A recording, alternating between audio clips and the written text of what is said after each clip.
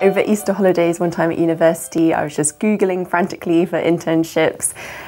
So many came up obviously, and all of them competitive, and then this one just appeared in the depths of Google, Oldcastle Books, based in Harpenden. So they just said there's a 1 month unpaid internship. I applied for it, had an interview with them. They said sure, come along in the summer. So I did 1 month in the summer, and then I went back again for a 3 month paid internship. And during that time, the marketing and publicity woman before me left, and I was just there at the right time. I had been doing the job pretty well and so I took her position and I've been there since. If you were doing an internship, I would advise to be super enthusiastic. Sometimes you won't be doing the most exciting of roles. I did things like putting catalogues in envelopes at my very first internship. It wasn't thrilling, but it's on your CV. It shows that you're determined, that you want to get into the industry, and gradually as you do more, then you'll get given more roles with responsibility.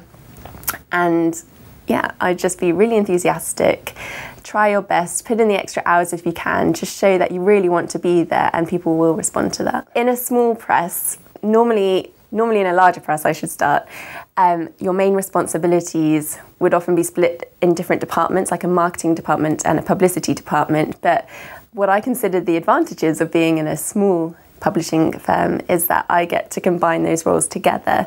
So I'll be doing things like contacting press, radio, TV to organise interviews or reviews of our books, interviews with our authors, features and the like.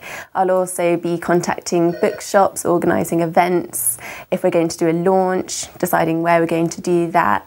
And then I'm working quite closely with the commissioning editor of our firm to decide how many copies of books we should be printing and where they should be going, how we're going to make the public aware of that book.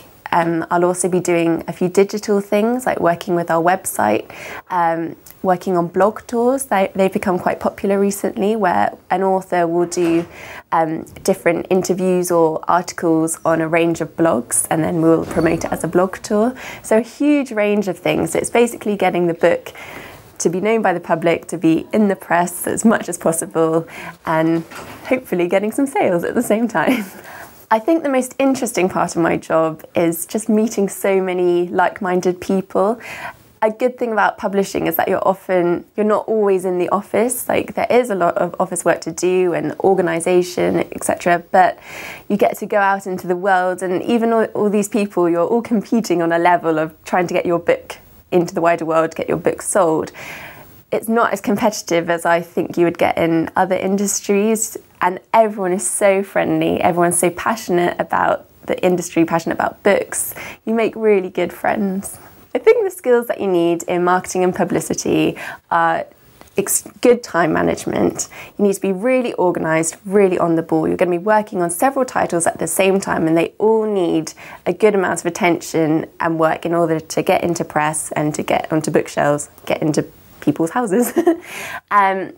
You also need to be really enthusiastic, and you need to be responsive to your authors, because your authors, they're focused obviously on their own books, and they want to know that they're communicating with someone who's passionate about their work and is willing to help them in any way to get their work known. At the end of the day, it could be their livelihood, or it just could be their passion, and so you need to be really good at communicating with them, responding with them, and managing expectations. I love meeting people in the industry because you just get to talk about books, about the campaigns you're working on, all the exciting ideas. It's really creative. I absolutely love working in it. But also meeting people from the public who have read your books.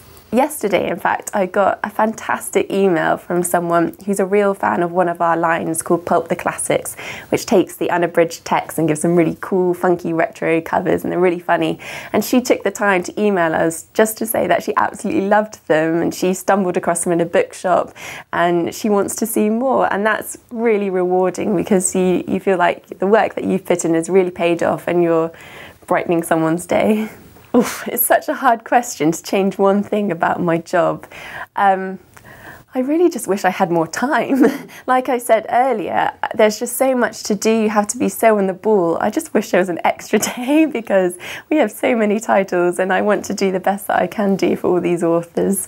I would just really encourage anyone who wants to get into publishing to just try and get as much experience as possible. And it doesn't even have to be in a publishing industry. You can do things like setting up your own blog, just making sure you're reading industry magazines like The Bookseller or Book to Book, and just get inside the industry even if you're not working there to begin with. And when you're interviewed, just really convey that enthusiasm. Everyone who goes into publishing is going to love books, so you need to have something else that stands you apart, and putting in the effort whilst you're in school or at university or whatever you do really pays off at the end of the day.